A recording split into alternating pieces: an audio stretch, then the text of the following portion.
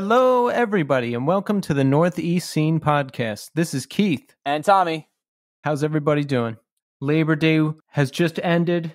Tommy and I are here, and the weekend is winding down. And we have no guest. Our guest had to cancel, but we're going to get them back, and I'm looking forward to that guest. But you know what?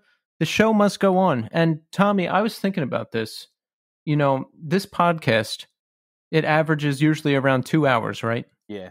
So that's quality entertainment. Think about it. Like The Sopranos was 1 hour a week. Yeah. The Wire, 1 hour a week. Recent HBO classic show, The Outsider, 1 hour a week. We are giving the people 2 hours a week. Those are shows written by geniuses. Yeah. And like this show too, when we get together every weekend and write the script for the next week's podcast. It's so funny. Is like, remember, like people used to always get real mad at Stern for like not doing a ton of show prep, and like people would yell at it and like they're like, "Dude, you don't even sound like you're prepared today." I'm like, "Okay, I'm sorry for Mike from Red Hill." Like, fuck you, dude.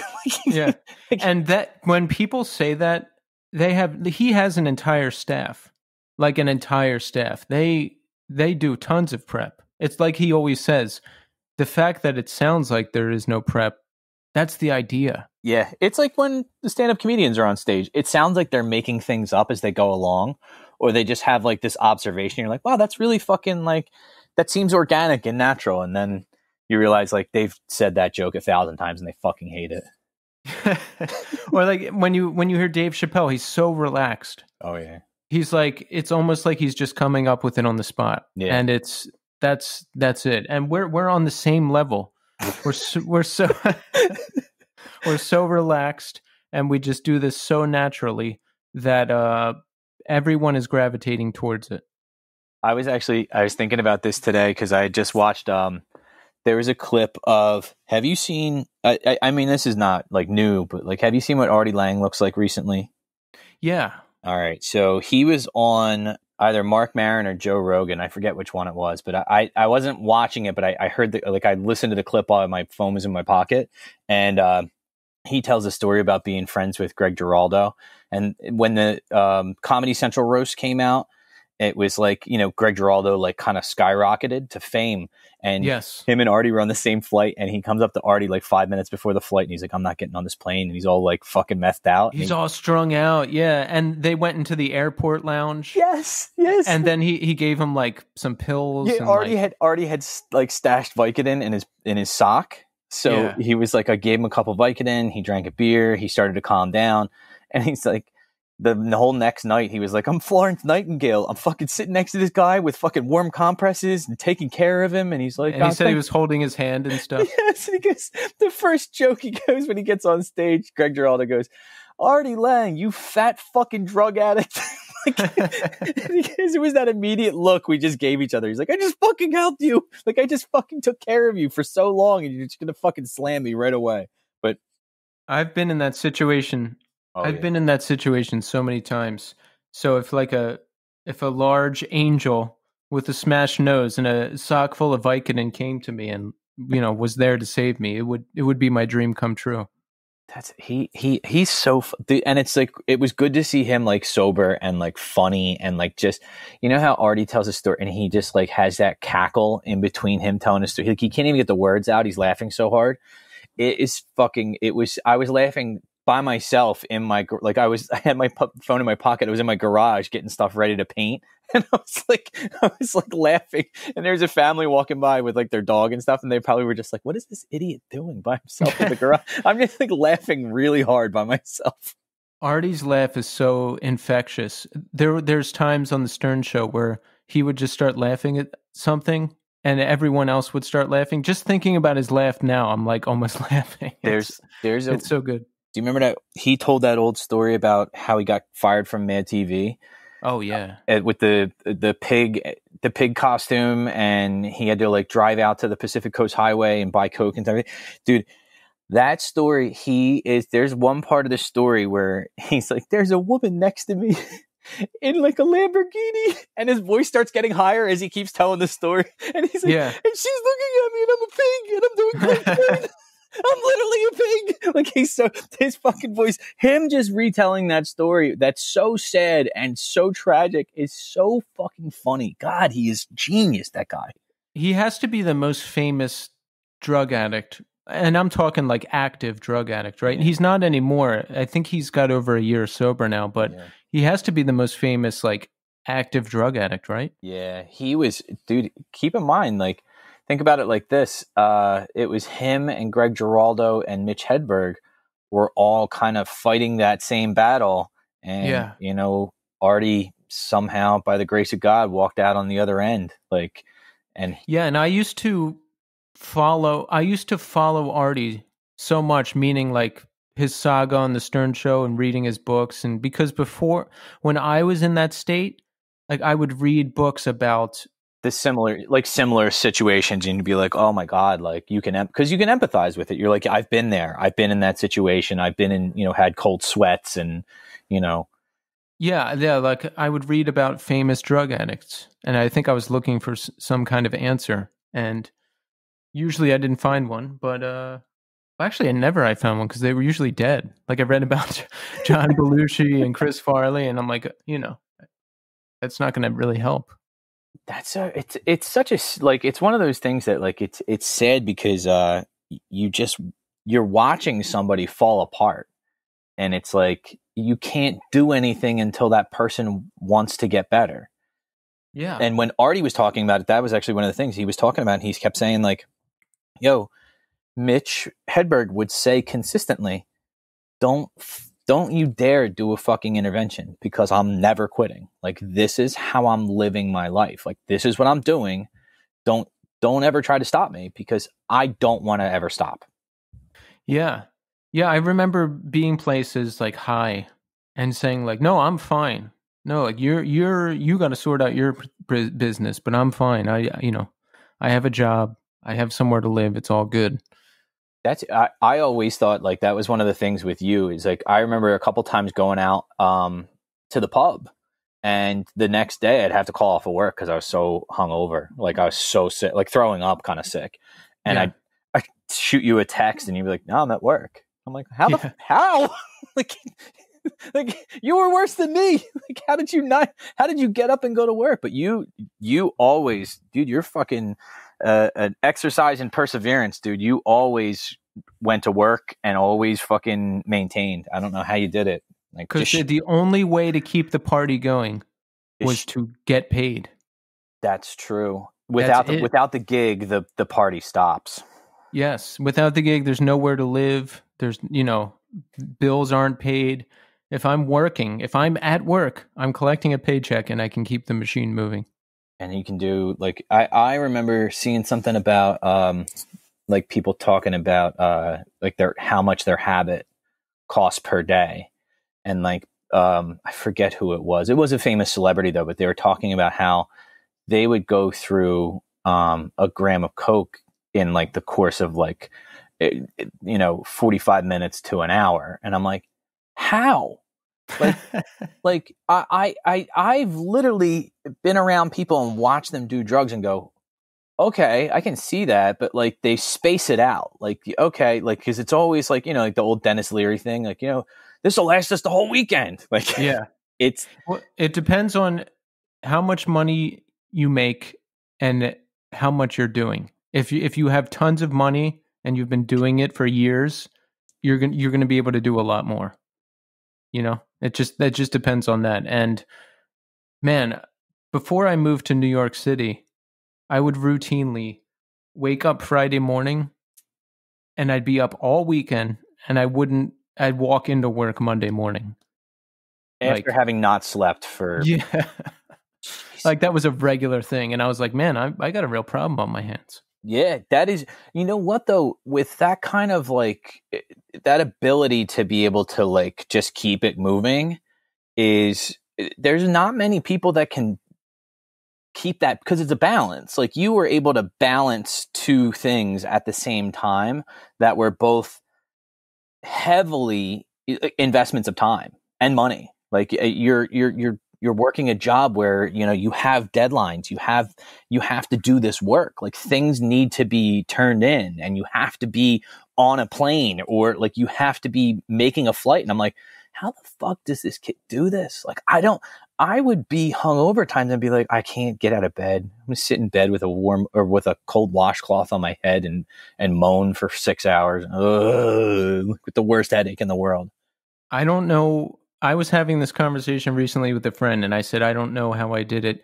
And he said, you know, some of the stuff you're doing, they give to people right before they die. So he's like, think about it. Like they're about to die and they give them these things. So think about what you can accomplish in that state all the time. Yeah, you were handicapping yourself for the better part of, you know, a decade and a half. Yeah, and this ties in good to what I want to talk about. Let's talk about what we did this past weekend. Now it's Labor Day weekend. Yeah. It's the evening of Labor Day. Right now it's winding down. I was at Romy's house all weekend, as I always am. And, you know, it was fun, but yesterday, Sunday, I got a huge anxiety attack. I didn't have to go to work the next day. We didn't have to do anything. We didn't have to be anywhere. But I was super, super, super edgy. I felt like it could be a problem where I might like, you know, get mad or ever something stupid. Like snap it. Yeah. Yeah. So I held it together. I was like, all right, we have this thing at 6:00. I always feel better after that. Just hang in there. Yeah. And I did. And then we made dinner and we ate and I felt better. I was still edgy, but man, do you get edgy when you have to like leave the house or go places or vacations or, I mean, how do you feel about that stuff? Okay. So you kind of hit the nail on the head with this one. I don't get nervous about work, about leaving, about things like that. But vacation for me is a nightmare. Like, okay. I hate leaving my house knowing that I'm not going to be back for whatever specific amount of time, 4 days, 7 days, 10 days, whatever it is. Yeah. The worst time I've had this ever happen was 2 summers ago. Well, no, last summer. We had right in a row. We went to Disney World. We left on a Friday morning at like 6 a.m. Mm-hmm. Went to Disney for 7 days, and we came home, unpacked our stuff, washed our clothes, packed them right back up, and went down the shore for another week with my family. Oh, I'm telling you right now, Keith, I was hard to deal with to the point where like it wasn't fun.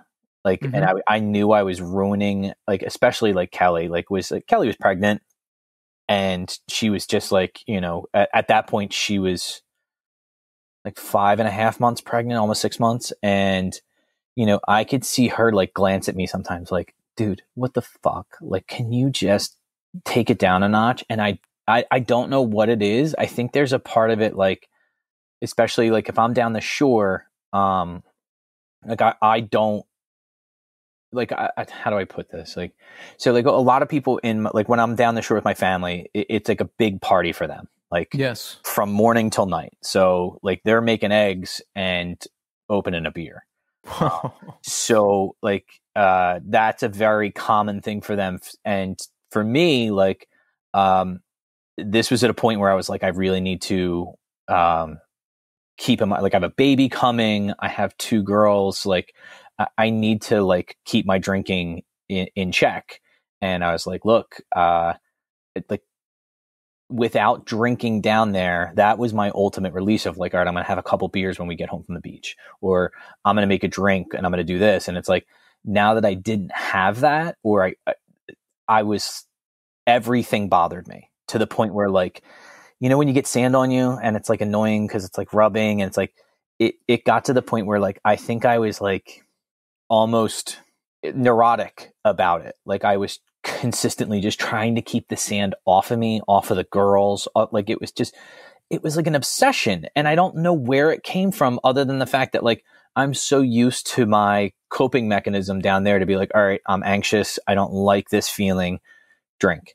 And I think that's it, because I was talking about this with Romy recently.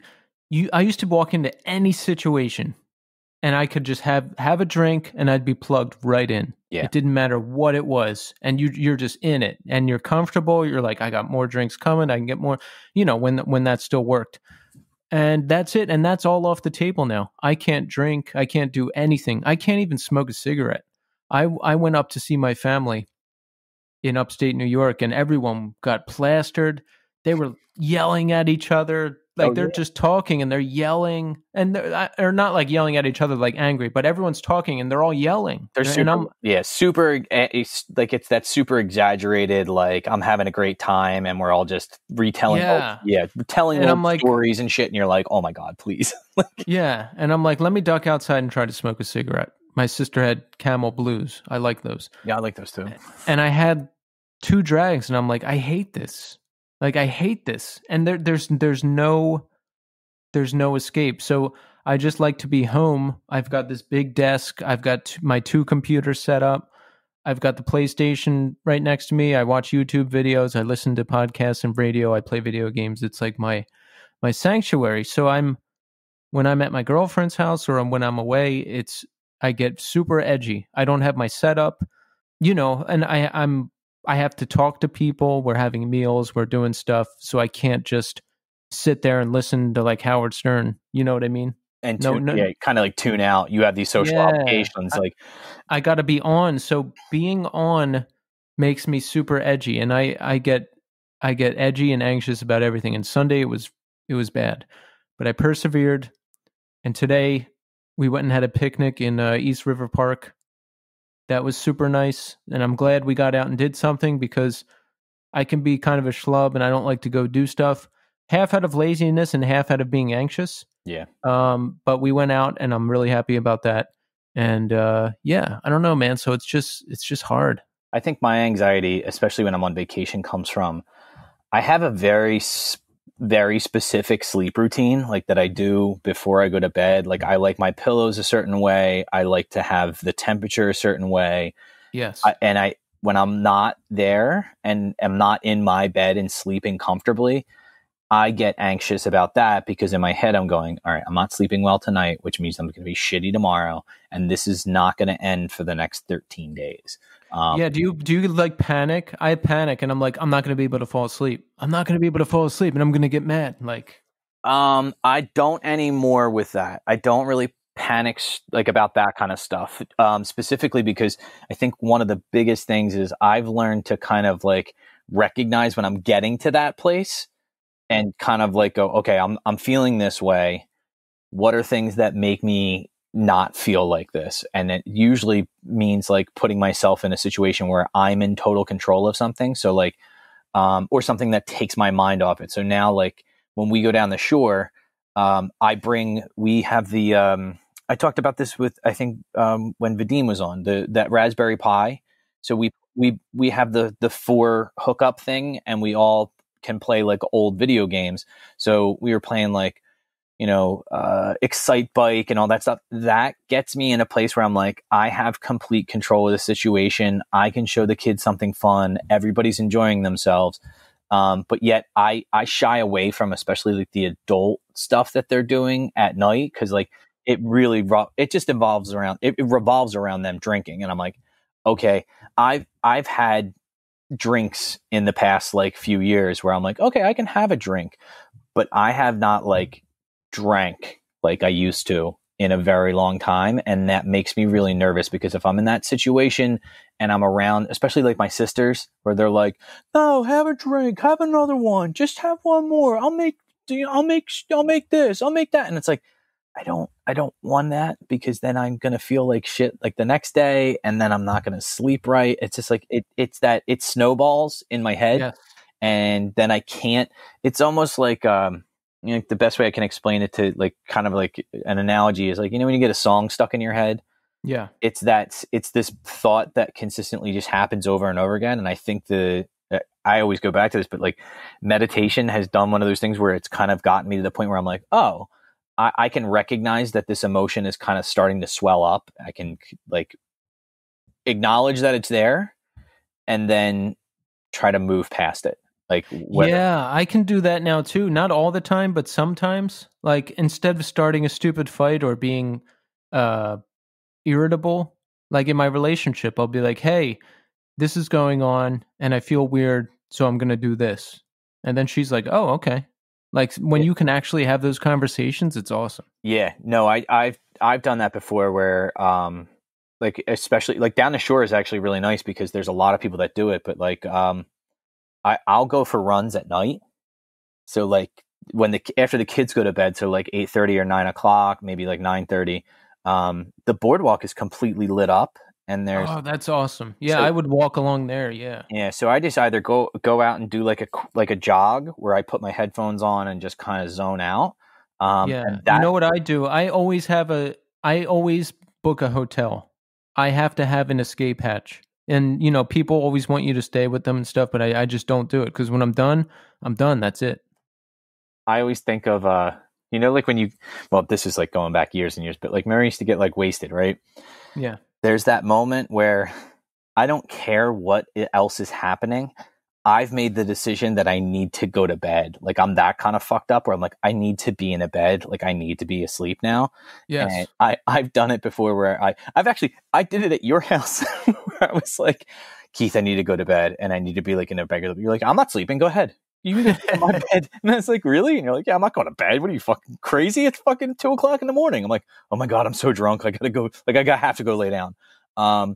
But I think that's a big thing for me is like, I have learned that like when those times come up, because I've heard people say that all the time where they say like, I have anxiety. And I'm like, okay, well, I'm panicking. I'm like, okay, well, true panic is like, that comedian, Jay Moore, he used to tell it like he said, when he used to be on Saturday Night Live, he would tell this story about how he would have these major panic attacks when he was trying to write skits. And he goes, major panic attacks aren't like when I'm like, oh, I'm over anxious and I can't sit still. He's like, my body was telling me to run at a full sprint. He's like, because your adrenaline is so high and you can't do anything to kind of like, disperse that energy. He's like, he goes, I would find myself in my apartment building. He goes, literally, I would go to the back stairwell and run up and down the steps until it went away. Well, you want to read some reviews for the show? Yes. We got a couple new ones from LSZ909. On point and off-topic delight. Hearing the soothing and well-spoken voices of the hosts reflecting on a time now past and often forgotten from my youth is a trip. Emotional, passionate, genuine, insightful. Listen with a pencil and paper nearby because there are so many musical references. From new music suggestions that I wish I was aware of sooner to acts and bands that I heard about way back when and never got to, or were on mix CDs that was crushed in the back of a Civic, lost and never replaced. Sprinkle in behind-the-scenes stories with solid content makes it a must subscribe. Thanks for the laughs and good times. Oh, that's nice. That's really nice because that's what we want to do. Like that's what we want to do is make sure that people understand. Like when I was actually texting. Well, I don't want to say his name, but one of the guests that I'm prepping for, and I was like, "Hey, man, like it's not an interview." And he's like, "Okay, so do you want to send me like questions that you're going to ask?" I'm like, "No, like it's literally just a hang. Like we just come in and." He's like, oh, okay. And I'm like, we have gone off on topics like religion, sobriety, like guitar tunings, like you name it. Like it's just wherever the conversation goes. We don't have like a real specific thing. But the thing is that we always talk about stuff. You can always tell like if we're into it, like we're like, yeah, well, let's go further with this. And if it's something that we're like, I don't really have much. Then I just jerk it back into another direction. Good, because unlike me, because I'm like a ship without a rudder, dude. I'll go off. Like you get me talking about like that is the thing. The other day it was funny. Kelly was like, "What the hell are you doing?" And I was like, "Oh, I'm writing out math for Keith." She's like, "Why?" I was like, "It's a long story," but I was like, "He needs help with this problem." And she's like, "Do you really like it that much?" And I was like, "Yeah." That's why I didn't mind asking you. I'm like, "Oh man, it's Labor Day weekend," but I'm like, Tommy loves this shit. He loves this shit. So my girlfriend's daughter, she's like, "Can you help me with this?" I took one look at it. I was like, "No," and I'm like, "Hold on, I know who to ask." And I just imagined you like, like I got like cracking your knuckles, like I got this. Yes, I was so excited when I saw. Well, I got really excited when I saw that there was only one variable. I was like, okay, I don't remember the system stuff all the time. Like, I'm not. The only thing I remembered was like the shit in parentheses. You have to do that first, I think. Oh, the distribution stuff, yeah. Like that's, but it's really, it's especially with like anybody that like knows math. It was really just like it was an inequality, but it was like there was the same variable throughout the entire problem. So basically it was just combining like terms, but it's one of those things that if you haven't done math like that in a long time, like you said, like you just look at it and go, no, like it's just because it's seemingly impossible because there's so many rules, there's things you have to know. Like, and I actually had to look up one thing because I was like, in my head, I'm going like, all right, with inequalities, if you divide by a negative number, you have to switch the inequality. But I totally zoned out when you said all that. I like all I heard was inequalities, and like I started thinking about like I don't know something else. I said to you, like, you know, if there's anything past algebra 2, like you're gonna have to call Vadim because Vadim is really like, anything that's like like anything calculus or it like I'm good up to trigonometry and algebra 2, like the calc stuff. Differential equations, partial diff EQ, like that stuff. I don't even know where to start. Like I don't even know how. When I look at those problems, it's like the same way you looked at it. Like I'm just like I don't know what the rules are, and I don't even know how to start solving the problem. I think it's a problem though, because like we just look at stuff like that all the time, and it's we should be able to do it, but the way it's taught. Why should we be able to do it? Because it doesn't mean anything. It doesn't, but it does in terms of like it's a skill that it applies to so many different like things in terms of like understanding more complicated things. It's a really great way to like it tests those skills of like, okay, what are the processes I use to solve, and what order do they need to be in? I think that's the biggest thing it teaches us. I think what my problem is, and this is what I try to do with my math class, is like have the kids understand the why, like what's the practical application of this? Because it's the vast majority of like people, like what you're saying is like, why? Like, what the fuck? What's the difference? Like, if I can't solve for X here, it doesn't change. Like, I'm never going to need this when I go to pay my taxes, or if I have to, like the math most people need on a daily basis, you learn in 5th grade. Like, you don't need to go past that. And the problem is that we forget the rules because that's the way it's taught to us. We don't inherently understand why we're doing certain things. So we learn it for the test and then we fucking forget it. Like it's hard. Yeah. Cause it doesn't mean anything. We don't need it. Did you hear this girl on here? This is math. Ready? I'm going to play something for you. This girl on TikTok summed it up pretty well. I was just doing my makeup for work and I just wanted to tell you guys about how I don't think math is real. And I know that, like, it's real because we all, like, learn it in school or whatever, but who came up with this concept? And you're like, Pythagoras. But how? How did he come up with this? He was living in, like, I don't know, whenever he was living, but it was not now where you can, like, have technology and stuff, Like, he didn't even have plumbing. And he was like, let me worry about y equals mx plus b. Which, first of all, how would you even figure that out? How would you like start on the concept of algebra? Like, what did you need it for? Because like I get like addition, like, hey, if I take 2 apples and then add 3, it's 5, But how would you come up with the concept of like algebra? Because what would you need it for? You know what I mean? Like, what would you need it for back then? You didn't need it. So why would you come up with it? She has a very valid point. I guess I just think like I don't know. There's a lot of like when you start to see like how I don't want to actually talk about it. But just the only thing is like when you see like how you can solve really difficult problems using equations, it makes a lot more sense. You go, oh, okay, so that's the application in the context of math, though. Yeah, but I mean, I'm not gonna learn how to do that equation and then like know how to build a fireplace. No, no. But I mean, I think it's more now of like when people start understanding like why mathematics is so important. I think they start to see like, oh, there's practical applications in terms of like things like I can solve for unknown values in things like, okay, like budgeting for money. Like, okay, so how much money do I need to save every month? Yeah, she said you have 2 apples and you add 3, you have 5. So if I have $300, I can't spend more than $300. I don't need X and Y in that. That's true, but when it gets to more like complicated stuff, like the only thing it's good for is like for these Wall Street bozos to learn derivatives to like rip people off. Legalized gambling.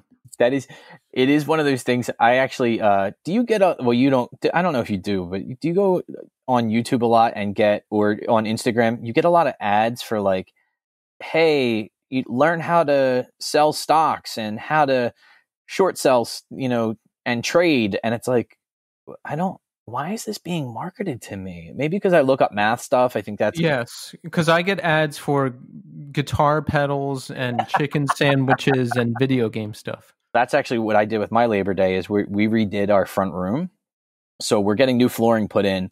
But before we did the flooring, we wanted to paint and like, get some, we have that baseboard heating, like the big, and they're all old and like, they get dinged up from like the vacuum cleaner hits them and like, they get wet sometimes and they're like rusty in spots. So we want to get new ones. And I was like, oh, I got to look up how you replace these. So I looked up a YouTube video and I don't think more than 10 minutes later, I had emails coming from both Lowe's and Home Depot that were like, hey, 15% off all of your Labor Day purchases. And in the suggested purchases was fucking new covers for my baseboard heaters. I was like, are you going to replace those? Yeah. So we actually ordered this stuff. That's a crazy thing because everybody's home right now and doing home renovations. The shipping time is really long on them. How much is new flooring going to cost you? I forget the estimate like exactly, but I think it was just under 5,000. Oh my God. Do you have that in savings and you pay it off or do you like pay a Lowe's card? Oh no, we have savings like that. I don't want to say the exact number, but let's just put it this way. Like if my wife and I both needed to go out and buy new cars tomorrow, we could. Really? Oh yeah. Wow. Oh, easily. Yeah. Like, and that because I'm curious about this stuff because I live check to check. I'm still paying off debt from before. I have a little bit of credit card debt left. Yeah.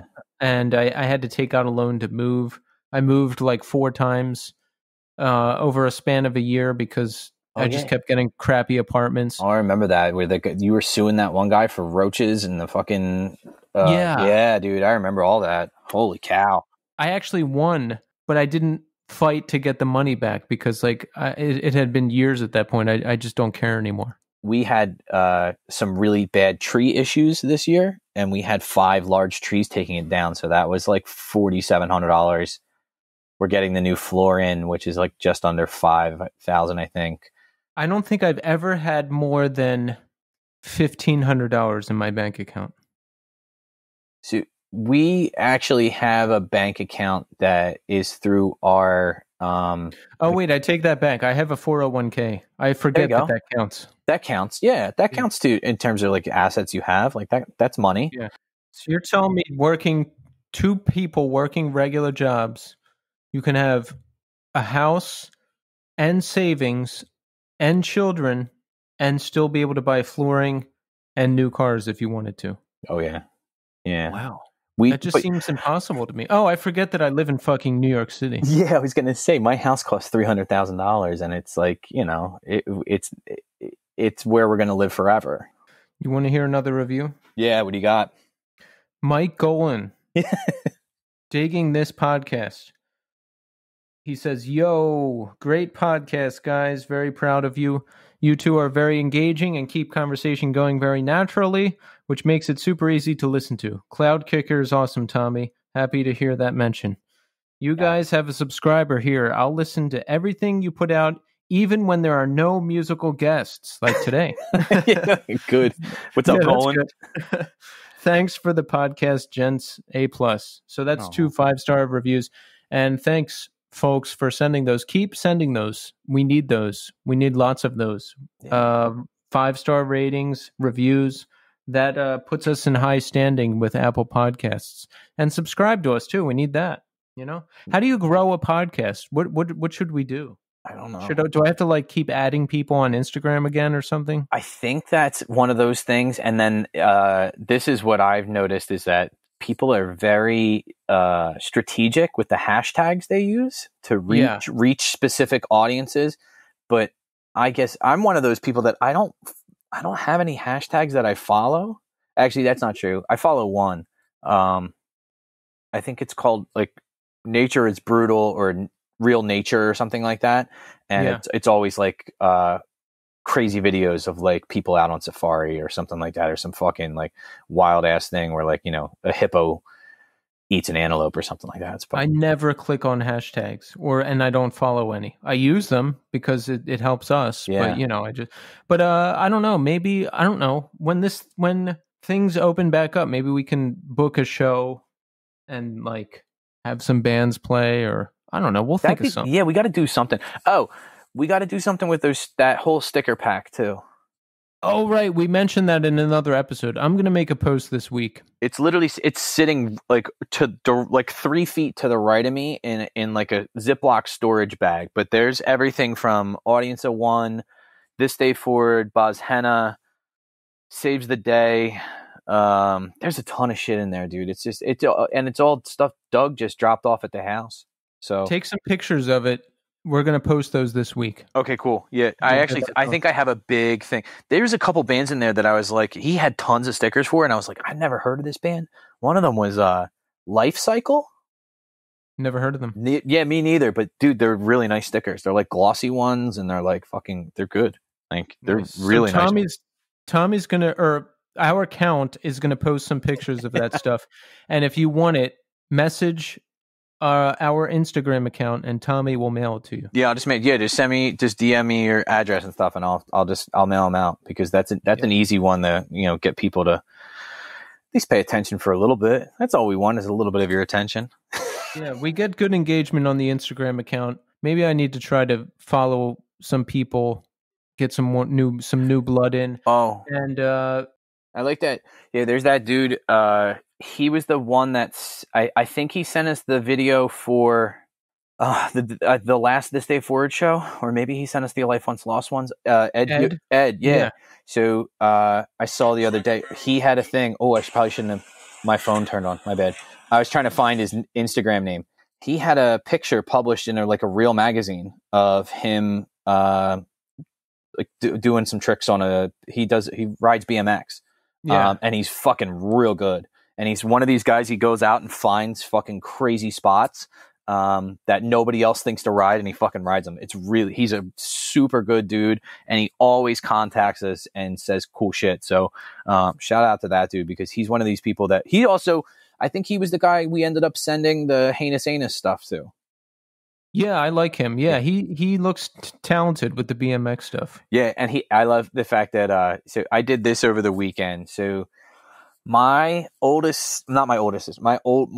sisters dropped her daughter off at my mom's house, which is only about 10 minutes from my house, and she's getting very interested in skateboarding. So that's what we did Saturday morning. We got up really early and we went to the skate park and went and skateboarded for like 3 hours, and it was really fun. It's great exercise. Got out, and when you get there really early in the morning, and skateboarders are not notorious early risers, so we had the whole place to ourselves for we literally only left because it was like when the sun really started to come out. It was getting hot, and I was like, dude, I can't be out here for much longer. And I'm a dummy and didn't pack anything to eat. I brought drinks for everybody. I brought like bottles of water and like ice and stuff like that, but 9 o'clock came and they were like, do we have any snacks? I'm like, no.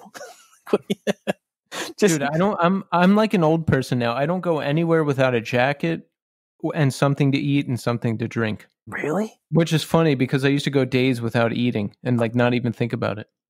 My mom's a big one on my mom has food in her purse all the time. Yeah. So I don't go anywhere without Cliff Bars.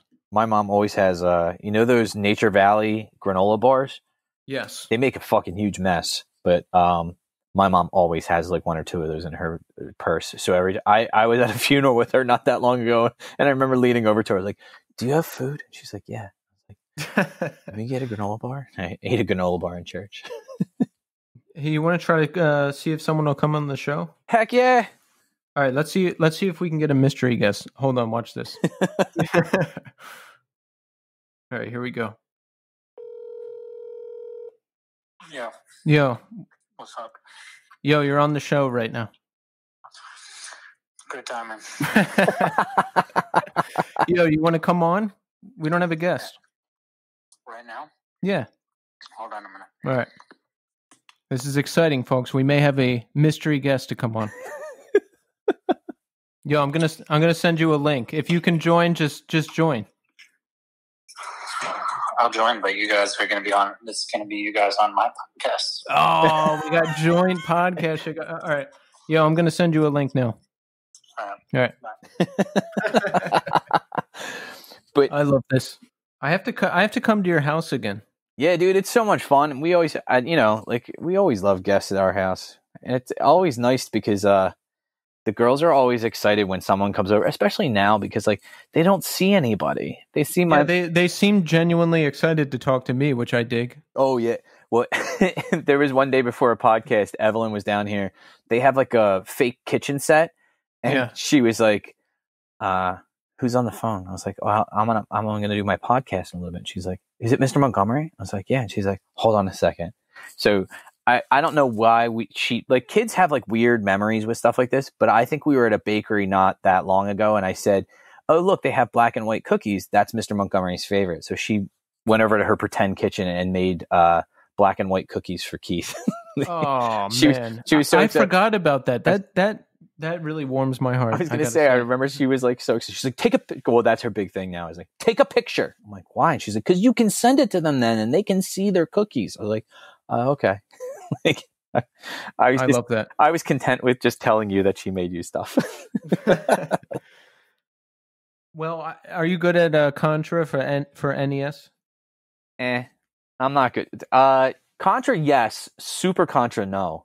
Super Contra is so hard, dude. I can't. I really am. I'm bad at that. I've actually. I took the Raspberry Pi upstairs about a month ago, and I've been playing with it upstairs before I go to bed. And I have gotten really. And the shitty part is that it doesn't have a save. I don't have a save feature on mine, so I have to keep. Oh, that's the only reason I've been able to beat. The games I could never beat, like Ninja Turtles game. Oh yeah, Blaster Master, Super Contra. The only reason I can beat them is because I just put the save. I put the codes in, so I save the codes and like write them down on like a little like Post-it note and just leave it by my nightstand. But so I'm almost done. Remember the first Metroid? I fucking love this game so much, and like I don't love the first Metroid. Now I love Super Metroid. Super Metroid was really good. My roommate in college had the one that I got really into. I never beat it though. Metroid Prime. Yeah, that was a really good. I think it was on GameCube, but no, that was. It was. I think it was. Was it on Wii? Is that on Wii? So maybe it was either Wii. It was either Wii or GameCube, but I played one on Wii. That was awesome. So there's one that people always talk about with. I also really like the first Legend of Zelda. Oh yeah, I go back and play that still. I still play that, and I like. I watch it on YouTube, and people do the run throughs, like where you can like they tell you what like they literally give you the order of like, okay, you can get 5 hearts before you go to the first castle, or like before the first dungeon, and I'm like.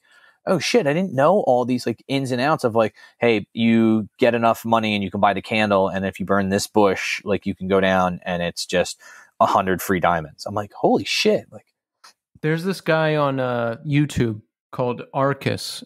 He has like a mustache and a cowboy hat, and he speed runs old Nintendo games. I've seen that dude before. That dude is so awesome. Yeah, he's really cool.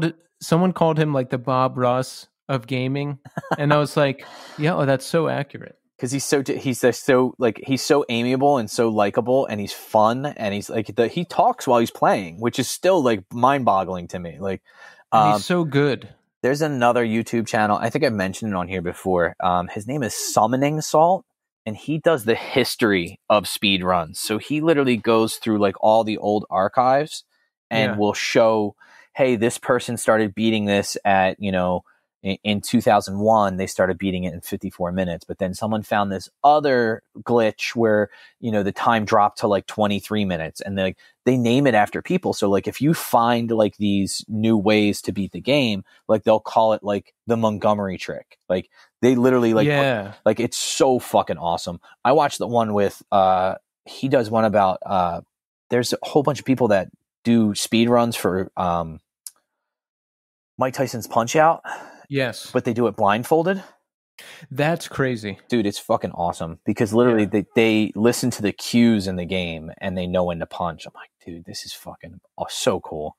But we have Wii at my house now. My mom was going to get rid of hers because she had one in the basement, and she was like, I don't want this anymore. Nobody really plays with it. Do you guys want it? And I was like, all right, whatever. She doesn't have a lot of games for it. She had like this one game called Wii Party. Mm-hmm. And it's literally, they put a board game on Wii. So like you play all these really cool, fun mini games, and that determines how many die you roll. So like if you get first place, you get a regular die and then a golden die. And that has both, 6 and 6 on it. So you can roll a potential 12. And then if you get second place, you get a silver die, and that has 1 through 4 on it. Like, it is so much fun, and my girls are like addicted to it now because they just want to get really good because there's a play mode where you can just play all the mini games and not actually have to play the board game. And now they're just getting super good at the mini games. And it used to be like, I would just fucking trounce them when we played. Like, I would just be like, I was like 50, 60 spaces ahead of them every time because I would just kill them in every game. Yesterday, I walked downstairs and Evelyn walked over to me. And of course, this is like typical, like my kids' style. Like they walked over, Evelyn shoved me like on the hip, and she goes, I just beat your record on the ski jump. And I was like, what? And she's like, 449 feet. You had the old record.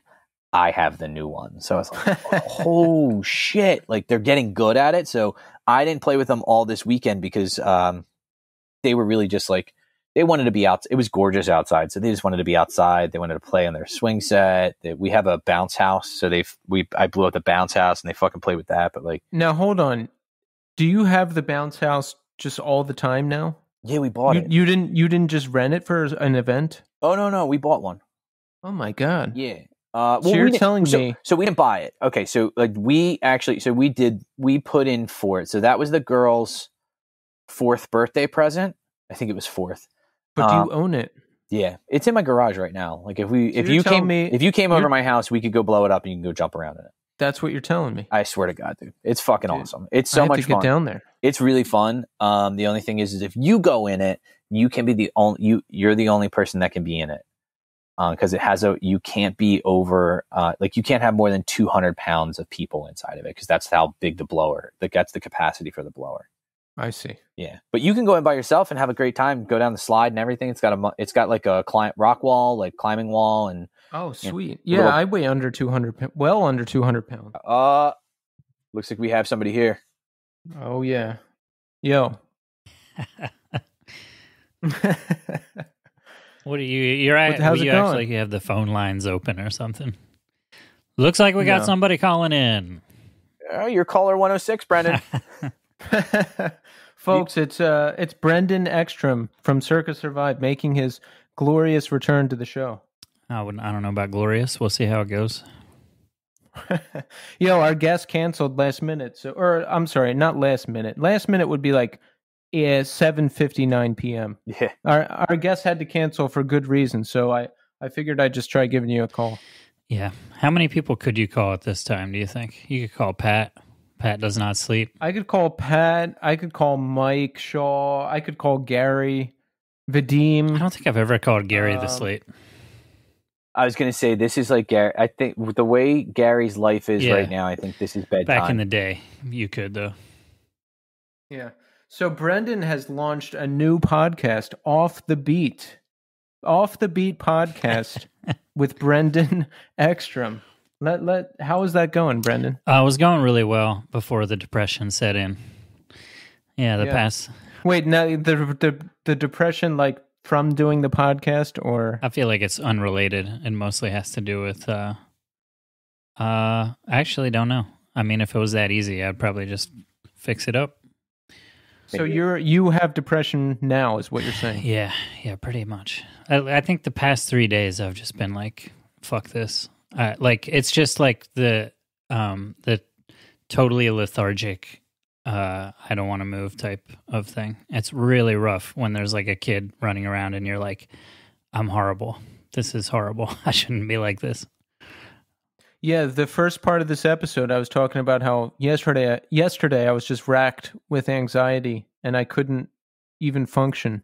And so what do you do to try to get yourself out of the funk? Usually I have some stuff that I can do, whether it's like a little bit of exercise or running around or doing some work that gets me focused, or just talking to somebody that makes me laugh. But recently nothing is working, or we wouldn't be talking about it. So I don't know. It's very strange. It's like I upped my anxiety medication.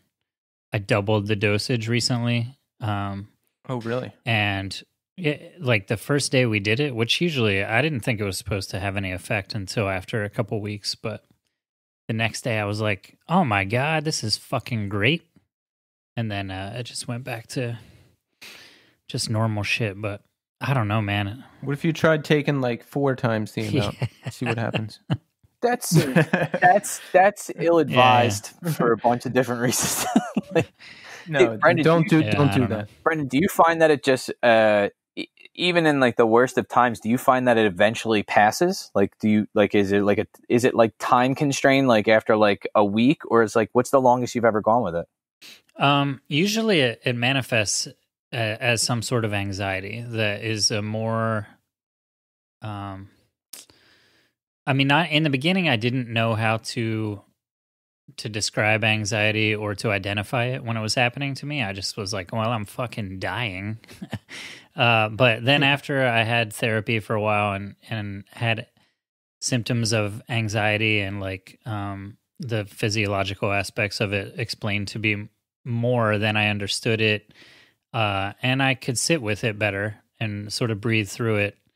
The depression, this year is just, we haven't dealt with anything. Obviously, fucking everybody talks about it on every podcast. So yeah, we know what we're dealing with. And for me, it's been super difficult. I haven't really found a good way to exercise, and playing shows is the outlet that gives me a true release, where I'm just not, I don't know. It's inexplicable for somebody that hasn't done it. Anybody that has done it, they know what I'm talking about.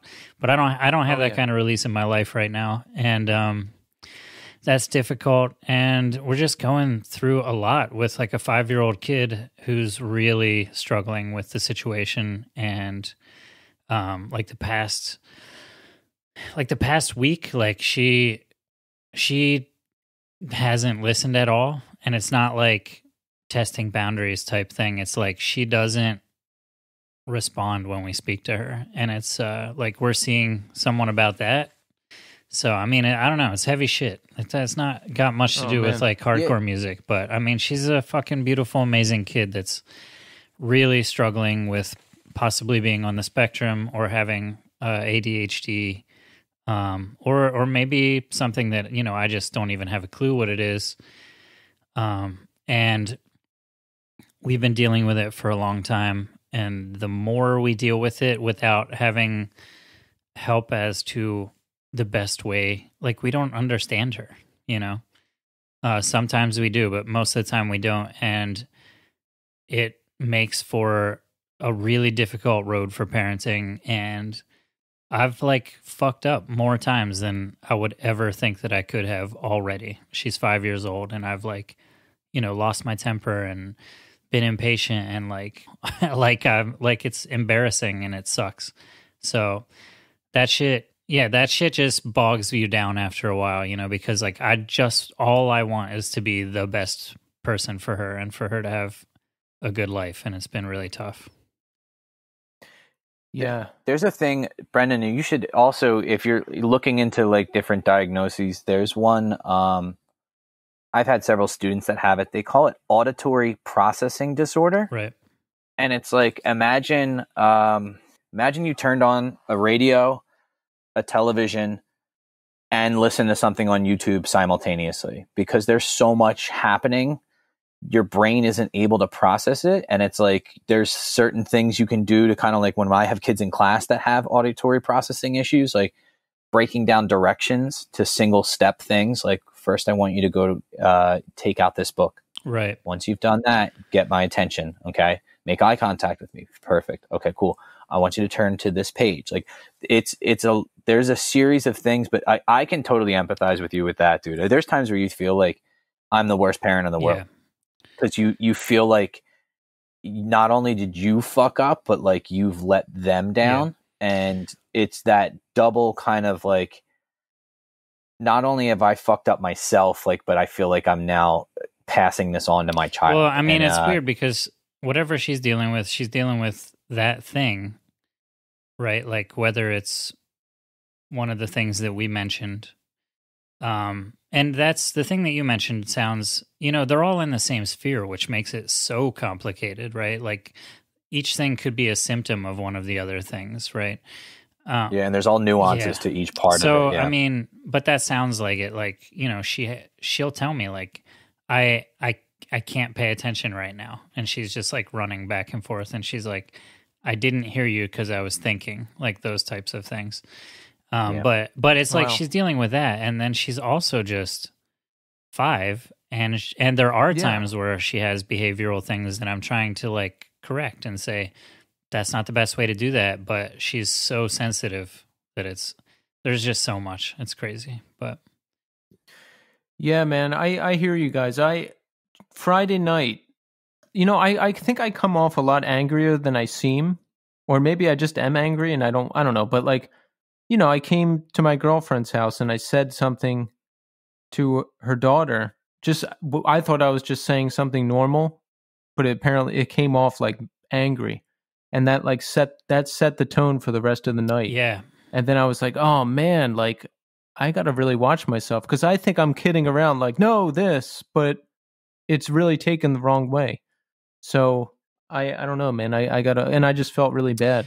And we all talked about it, like it was all good, but it's it's hard, especially with little kids. It's dangerous to make an assumption about a child's sense of humor, right? Like, Yeah.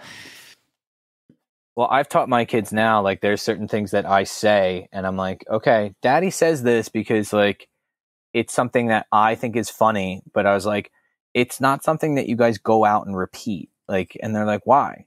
Like, so my daughters now think like they know that mommy and daddy say swear words sometimes, and I try my best not to swear around them, but like they actually were like, I asked them the one day, they were like talking about stuff, and Ellie goes, "Oh, ooh, Evie just said a swear word," and I was like, "What'd she say?" She was like, "She's cursing back here," and I was like, "What did she say?" And she goes, "She said the S word," and I'm like, "Evie, stop! What are you doing?" And Evie looks at me and she goes, "Daddy, she was being stupid. Why can't I say someone's stupid when they're being stupid?" And I was like, well, you have a point. That's the S word? Honestly, I'd rather that my daughter said shit. I'd rather she said shit than stupid, though. I don't want her calling people stupid or idiots and stuff like that. It really is hard because, like, you definitely don't want them to be, like, because I can already see now, like, my daughters are overtly not aggressive, but they are very competitive when it comes to things that are like academic, especially. And I think in large part, it's my wife and I's fault. Like we absolutely, encourage them when they're doing really well in school, and they see the praise they get from that, and they seek it out. So when they do really well with something, they're like, even if they're doing like it's now like we're going to face it full on in the next, like they start first grade tomorrow, and their first whole marking period, at least for the foreseeable future, is going to be online. Are they? Yeah. Okay. So they have the same classes. Like they're not in the same class. We have them separated. So they have different teachers, but they're going to get the same assignments because all the first grade assignments. We got to figure out a way to have them be like, they're also getting praise for helping each other with their homework and shit. All right, Brendan, did you hear Steve's podcast episode that premiered today? I listened to some of it before I tried to get some work done. Yeah, I don't know how much. All right. What did you think? And is there anything you would like to refute now on our show? Yeah. No. Do I want to refute anything? I don't think I got far enough to do that. But no. I think Steve's a funny guy. He makes me laugh. He definitely... he's the best. I'm just trying to stir up some controversy he did that. For the benefit of our show. He did that within the first 2 minutes of your show, so... Yeah, we won't talk That's about fine. that, though. Yeah, let's not bring any more attention to it. All right, let's start the podcast now. Yo, Keith, Tommy, welcome Brendan. to the Off the Beat podcast. What's up? How you guys doing, man? Oh, we're doing great. You know, I'm glad we're here because I wanted to ask. Wait, where are you? Are you guys are not together, right? You're not. No. Keith's in Williamsburg, and I'm in Feasterville. Which one of those would you consider to be more hipster? It's got to be Williamsburg. Yeah, Williamsburg for sure. Feasterville is like a series of gas stations and fucking 7-Elevens. Yeah. Some serious hangs go down there, though. The real hipsters have moved to Bushwick and I guess Bed-Stuy. Damn, dude. The only thing I know about Bushwick is Bushwick Bill. Yeah, dude. Yeah, he's from there. He took his eye out on PCP. That makes sense. Hey, Brendan, I have a question for you. All right, we'll go back and forth. Yeah. How is your podcast on a schedule? Like, do you do X amount of episodes a month, or like, how do you do it? Man, I did not want to set that precedent from the very beginning. I was like, this is going to happen when it happens, because my general life schedule is so it's so demanding when it is demanding, and then I'm able to work a lot when we're not working very much. So it's kind of hard to have like anything be a full-time scheduled thing. And I just didn't want to put that kind of pressure on myself. So I recorded a bunch of shit, and then I put most of it up. I have a couple more left, but it's like a ton of editing for these last couple because for whatever reason, we were just fucking around, and like, so it's like, I'm going to have to listen to this whole thing and be like, yo, I should just do this over. So I'm in a point right now where it's like, there is a little bit of stress that I'm feeling about needing to get back to it. Yeah. You know, I was just going to do this whenever too. Mm-hmm. Like we did the first 4, and then I was like, well, I guess we'll do it eventually. But then I figured out how to do this remotely. So I've committed to new episodes every week, which was insane because, dude, it's so much pressure. Well, I'll tell you, though, that there is the pressure is good in a way because it'll help you keep it rolling. Well, like anything, if you take too long of a break from it, then it just like stretches and stretches, and you can get stuck in that space. So exactly. That's why I don't want to stop, because some weeks the anxiety is so much. I don't know. I just get nervous that I'm like, maybe I'll take a break. But then I'm like, no, if I take a break, I'm not going to stop. Well, let me ask you this. Why do you think that it causes you so much anxiety? Because we've talked about that at least a few times. And I thought it was mostly the anxiety leading up to the day because you just want it to be perfect. I can understand that. It's an absurd goal, but what is it that stresses you out about it during the week and, you know, leading up to it? I just get nervous the day I'm going to talk to somebody. Okay. So it's not always. I get nervous. No, it's just the day we're going to record, I get really anxious. And it's always a question of how anxious am I going to be?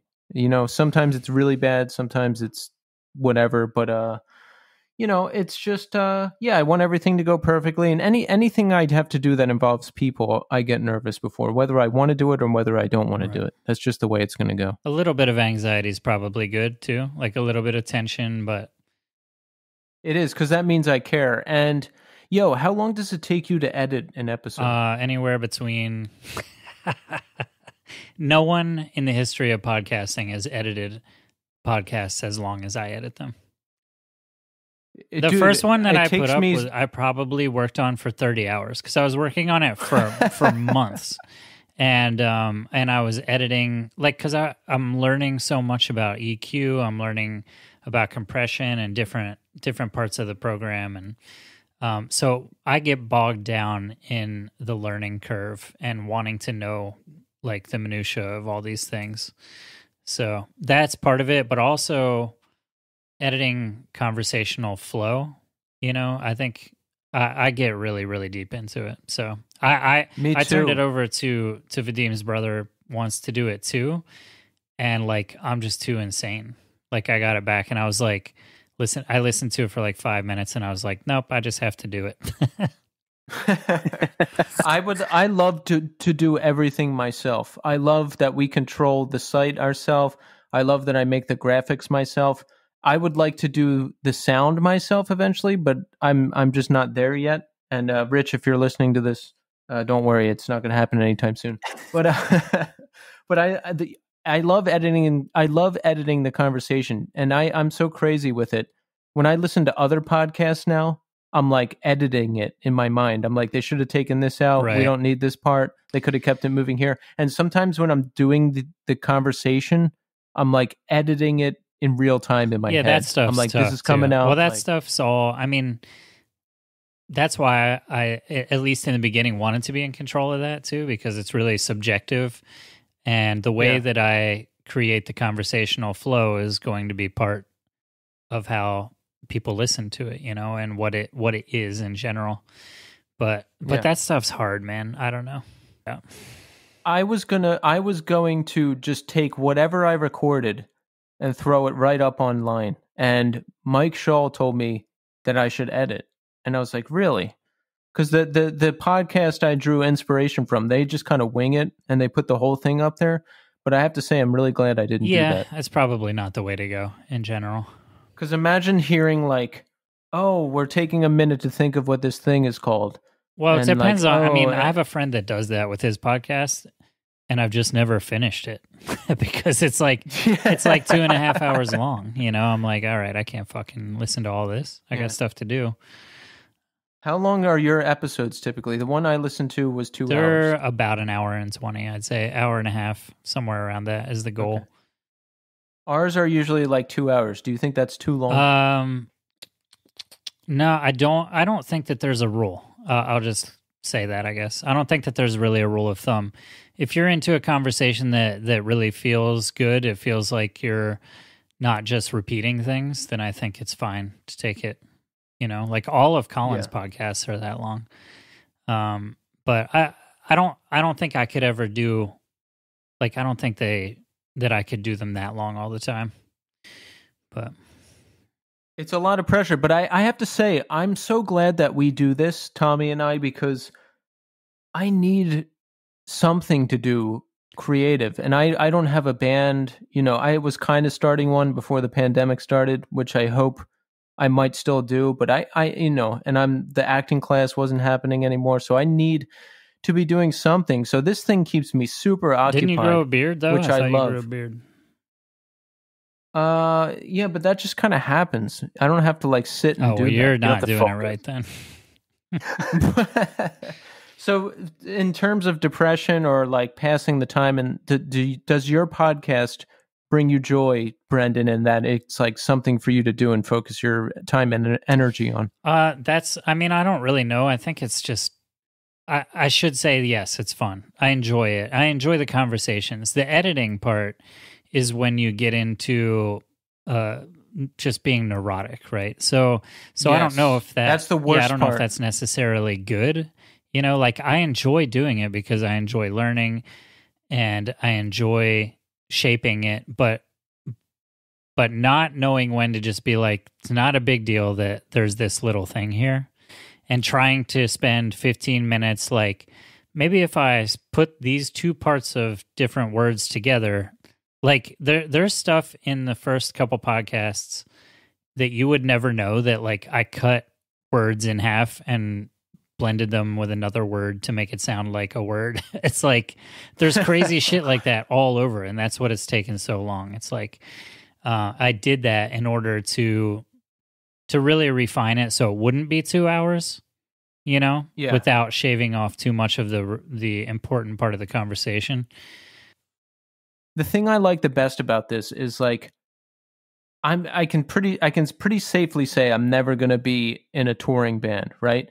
So this gives me the connection to music. Like Tommy and I can discover an awesome band, and now we can message them and say, "Hey, do you want to come on the show?" And sometimes they will, and we'll get to talk about it. And that's cool. It's like a way to be connected to something that we love so much, because we're probably never going to be in a band that's going to really tour and be out there and be able to connect that way. You're too old, 100%. For sure. I 100% will never be I in a am band. definitely too old. Yeah, you're like 4 years older than me, aren't you? I think I'm 32. It's hard to tell. Hey, I'll be 28. That's fine. How old's your sister now? My younger sister? Yeah. Why do you always say that? You have an older sister? Yeah. I did not know that. Yeah, man. She is. I have an older. Well, she's a half sister, but we're very close. So I just say. What's sister. the other half? I remember. I met yours. So I met Keith's older sister. Do you remember I threw a party at my house on my back porch? Yeah. And your older sister showed up, and I was so impressed that I don't know if it was her fiance at the time or maybe he was just a boyfriend, but he went to Yale, and I was like, I can't stop talking to him. He had like a degree in architecture from Yale. I'm like, holy shit! Like really? Like you went to? Like, yeah, that's her husband. So don't tell the end of the story. Oh yeah, no. But I mean, I was just floored. I was just floored to meet him because I was like, dude, I've never like that's like meeting someone that went to Harvard. You're like, really? That's like you like really paid attention in school and did all your work. Holy shit! I like to do this thing now where when people say that they went to like an Ivy League school, I pretend not to know what that is. Like they'll be like, he went to Harvard. I'll be like, oh, what is that? And they're like, Harvard, and I'm like, oh, I never heard of that. What is that? Is that like a spring break thing? Like a trade school or something? What is that? So I think one of the most neurotic things that I have about doing a podcast now is noticing the phrases and words that I repeat, and also topics. Yeah, and now I've listened to your show so much that I know all of yours too. Oh, really? I started saying like a lot. I'm trying to say like less. That's the new one that's popped up. It's like whack-a-mole. You get one down and another one comes right back because up. Something has to fill the silence. We're terrified of silence, right? Yes. And I do this thing where I say something and I pause so I don't fuck it up. That's what I do too. I start sentences with, here's the thing. Yeah, here's the thing.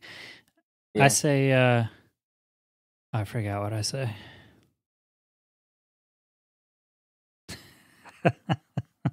See, this is what happens when there's silence. It's so bad. It's horrible. I know, it just scared the shit out of me. Brendan, when you're going to talk to somebody, do you do a bunch of research and listen to other podcasts and that kind of thing? I don't. I tried it once, but I felt like I was spoiling the conversation for myself because I'm like, no, this is stuff I want to ask about. I like to find out about it as I'm talking to the person. No, I think that I just have my own shit that I want to talk to people about for the most part. The most research that I've done was go back and listen to Josh's Hopes Fall catalog a little while ago before we spoke, and I had no idea that they'd put the last record out, and I was just fucking floored by it. It's amazing. It's so good. Yeah. That was interesting to go and relive that. And generally speaking, I I like to have at least just like a couple little things so there's some direction, because with the conversation I was saying that really needs edited, I talked to a friend of mine and I didn't really have any map for that conversation, and we spoke at like noon because she's in Germany and she's got she has a baby at the time. She had a really young baby, and I can't fucking talk to anybody at noon. It was horrible. I was like, why, dude, this isn't working. It's just not good, man. My brain's not there. So I should have had something lying in the waiting for that one. Yeah, it sometimes I do more prep than others. It really just depends on what's going on, and I don't know. Sometimes there's not a lot of information out there, so I just have to come up with shit to talk about. Yeah. But I usually have specific things I want to ask about. I like to know what makes people tick. I like to know struggles they've overcome. I like to know how they got into a band and how they made it work and what they did to support themselves. Because, like, I don't know, I had a lot of trouble just even getting into bands. So I'm like, how'd you do it? Like, who asked you? How'd you get into it? And I always wanted to like kind of do music full time, but I never made that leap. So I like to ask questions around that. I'm just really curious about the whole process. It's odd because I don't know how much. I guess I try to keep them more conversational, so it does turn into a bit of a back and forth about my experience. But at the same time, that can get in the way of what the conversation, like the picture that you're trying to paint of the guest. So, I try not to insert too much of my own experience with things, but that's one that I'm still sort of trying to figure out. Yeah. I also realize that if I do this with any kind of a video chat and I can see the person, that it's a horrible idea because we just bullshit and laugh at each other the whole time. And I'm like, I can see you. This is crazy. We didn't even have phones when I was a kid or whatever, Yeah, I don't want to do any video. Well, one, because I don't even want people to know my last name, because the stuff I talk about on here, I don't want my job to know about. Change your name then. I'm going to change my name to something. Yeah. Brendan Ekstrom. That's the singer of Life of Agony, Keith Caputo. Change your name. That'll probably go over well. I'm still waiting for the blowback from when I made fun of that band, Billy Club Sandwich. In my head, I'm like, I'm going to get this shit. No. You didn't make fun of them. Oh. Now, let's clarify. Billy Club Sandwich, if you're listening, Tommy did not make fun of you. I didn't. He said a riff of yours sounded like Ministry. And you know what, Billy Club Sandwich? You wrote that riff. Ministry did not, and we support you. I'm getting rolled on at the next fucking This Is Hardcore. And that's that. That is. Why would you go there? What's that like? This is hardcore. This is hardcore. It's fun. I go Saturday from 6 p.m. to 11 p.m. That's all I can take. It's like the length of one big hardcore show. I saw a friend in a band a while ago. I guess I should call him an acquaintance because I don't think we've ever particularly got along. And I don't have that situation with many people, so it's interesting. But I just was like, yo, how you doing? This is actually probably like 7 years ago now. And I was like kind of stoked to see him. It had been a long time. And he's like, yeah, man, like whatever. And then he was like, but you wouldn't know, man, like you're too cool for hardcore now, right? Like you're too cool for all this shit. And then that was the rest of the conversation. And I was like, all right, see you later. Are you too cool for hardcore? Well, that's why I brought that up, because maybe, like, I'm definitely not too cool for it, but I'm wondering if there is a sense of, like, I definitely hit a point where I didn't want to be at a hardcore show anymore because people get the shit beat out of them. Like, I'm not interested in seeing that happen on any level. Like, none of that makes me, like, feel great about seeing music or experiencing music. Like, I stopped going for a while because that's the way it was. There was going to be a fight. There was going to be some incidents, and it was gang mentality. Like There was guaranteed there was going to be a guy at the show who would crowd kill, and if you even pushed him away gently a little bit, 6 people were going to roll on you. And I was like, this is and stupid. That's, like, but that's fine, because that's like, if everybody's down for that, that's cool. I'm just not down for that. So I stopped going for a while, but it's not like that anymore. You know, you don't really see that at This Is Hardcore, and I don't know. So it's better now. But Brendan, I think if live music ever happens again, you should come to the next All Else Failed show in Philly with Tommy and I. Now that is hardcore in its purest form. If you crowd kill at that show, somebody's going to kick the shit out of you for doing that. Like, because everybody's there to have a good time. Everybody's there to have sing along, fucking scream the words. Talk to me about that band for a second, because when This Day Forward was touring, or at least when I was touring with them, I remember seeing them at a show, and it was cool, but I actually feel like it was like the last All Else Failed show. Like, they probably did 6,000 of those. Oh yeah. But it was cool, but they definitely didn't seem like they had a huge following or a very big following. And it might have just been a sign of the times, but was there something that happened to them, like after 2005 or so, that the band got bigger? Like, yes, they've kind of grown. They just took a long time to get their due for some reason. And I think now they've kind of, they have a bigger following. They played This Is Hardcore. Hate 56, that guy Sonny really likes them, and he's filmed them a bunch of times, and he's always pushing them, so that gave them like a newer, bigger audience. And yeah, man, it's just like, and I don't know, they're friendly with the guys from Boy Sets Fire. So when Boy Sets Fire did the European shows, I guess a year and a half ago now, they took All Else Failed with them. Yeah, so it took a really long time, but I think people finally understand them. And I didn't understand why they weren't bigger back in the day. Just, I don't know, just the passion, and there's just something about them that like really gets me going. I don't remember ever feeling like that about music. You know, when Steve was on it seemed, one thing that was interesting, when Steve Clifford was on our podcast, the episode that came out today, one thing that was interesting was that I didn't realize, everyone was just done with hardcore. Like, everyone wanted not to be tied to hardcore or like any of the satellite type of scenes. Like, they were just ready to move on to something else. Yeah, it seemed like. That's why it's interesting that you're doing this. Because, I mean, there are people that have really, like, I don't know, like The Flame Still Burns and whatnot, Well, listen, this is a misconception about our show. We are not a hardcore podcast. We are a music podcast. And we talk about life, music, and life. All right, hold on.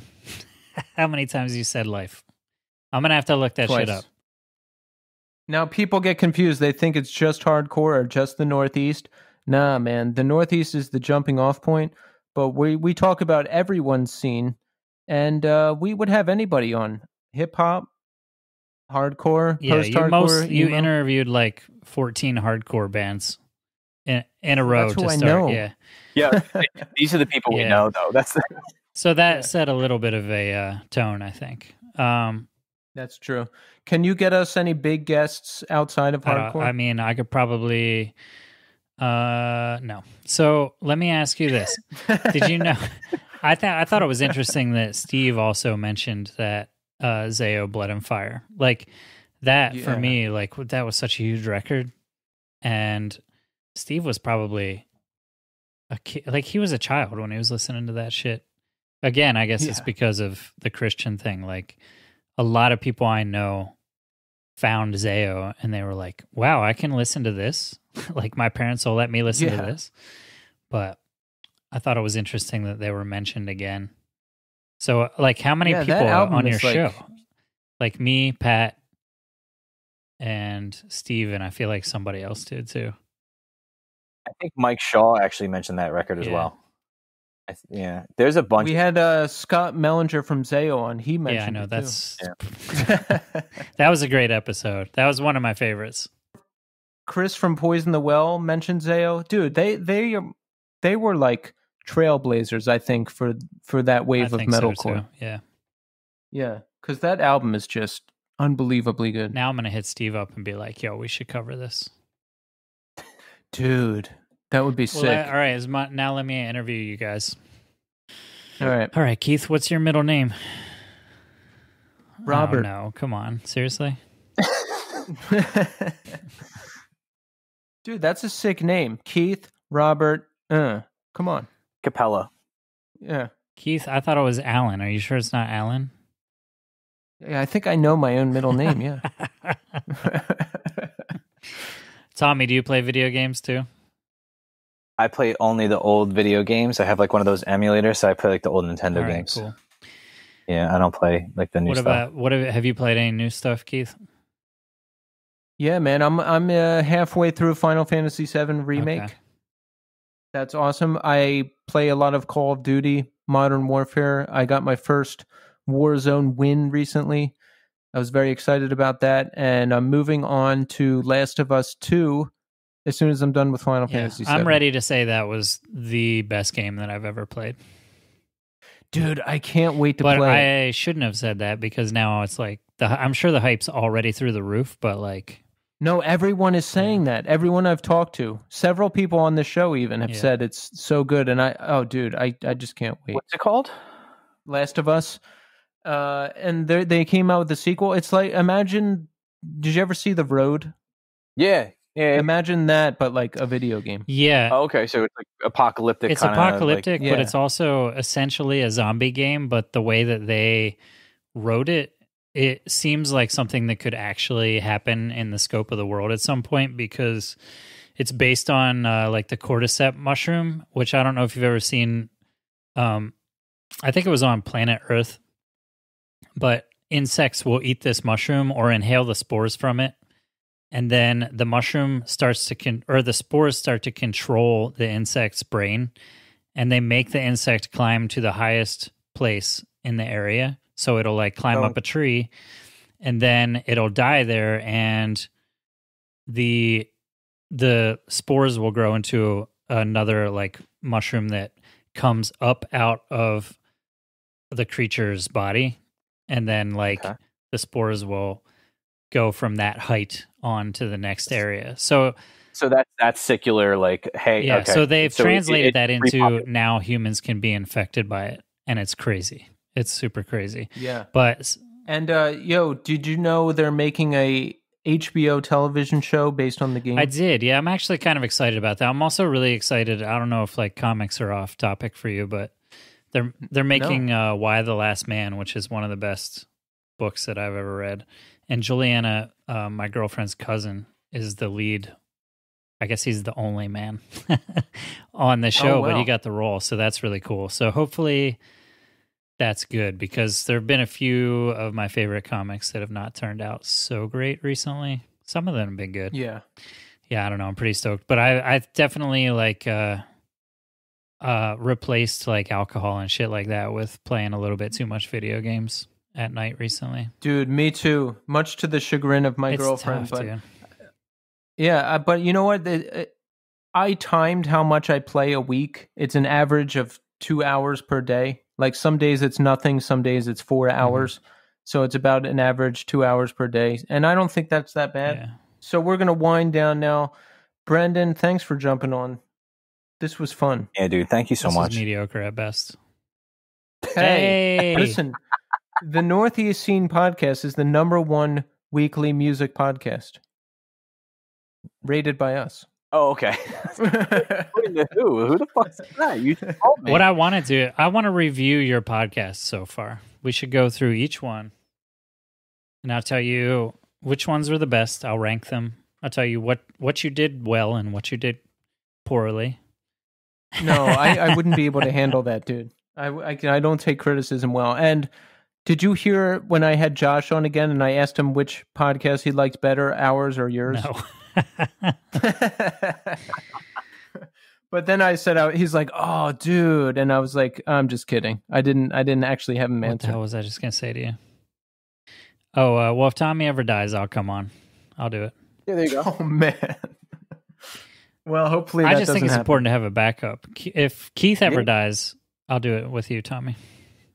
Yeah, you guys just take over if Would you edit it, Brendan? Yeah, I'll definitely edit it. Unless there's any background noise on your side, then I'm not going to do it. what if we just combined podcasts? Like, it wouldn't that be better if we combined Yeah. forces rather than each of us having a It podcast? might be. Like fucking Damn Yank, Off the beat of the Northeast scene, starring Brendan, Keith, and Tommy. like Damn Yank super group. So just like everybody. Yeah, we comes in. should do a super group, though. All right, listen, folks. Like us, subscribe to us, email us. We need more stories from you. We haven't gotten many. We want to hear from you. We want to hear your experiences. Follow us on Instagram, the NE Scene. Follow us on Twitter, the NE Scene. And let's do this thing, man. You know, we're doing this. It's weird when you forget you're on a podcast and then someone's like, "All right, folks." You're like, "Wait a minute." I'm looking around the room like there might be some people over there. All right, well, this has been great, guys. Thanks for being on the Off the Beat podcast, and now we'll. All right, take care. Thanks, everybody. Thanks for cheering me up. Appreciate you guys. Not a We appreciate you, and thanks for jumping on. And thanks everyone for listening. And until next time.